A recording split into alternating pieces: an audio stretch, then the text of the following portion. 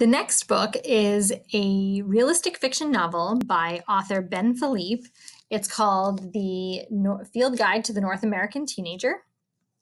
And Ben Philippe is new to the YA scene.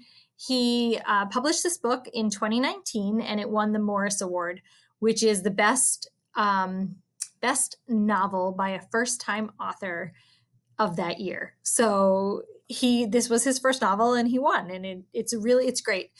He has also come out with a new book called Charming as a Verb. It's getting a bunch of buzz right now. So I'm definitely looking forward to reading that one as well.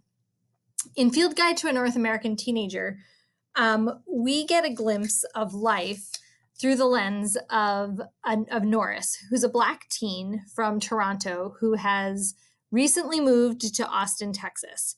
He's an avid hockey player and he's quick with his words, and he always carries a yellow journal around with him.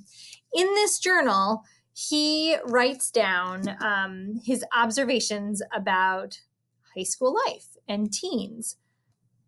These observations, although very witty, can be pretty cutting if somebody else were to read them. They're his very honest first impressions of these new friends that he is encountering.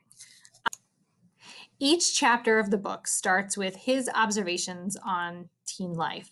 And so like chapter 5 says, it's called Part-Time Job, identifying characteristics, occasionally demeaning work that one would never choose to pursue save for a specific financial goal. Habitat, typically occurring in places with sticky floors.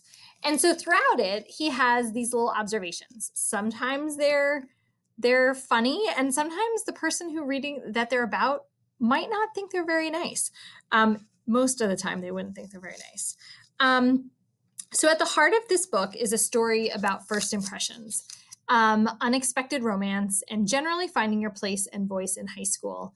And I think that Norris, who is a very confident character, he has, or comes across as a confident character. He has a lot to learn about life and relationships and how he interacts with people, and especially about how first impressions are made, and that you really shouldn't judge a book by its cover. So this book is available in the library. I'm super excited to share it with you. Please let me know if you are interested in checking it out, and I will have it sent to your room in the building. All right, have a great day and enjoy your Thanksgiving.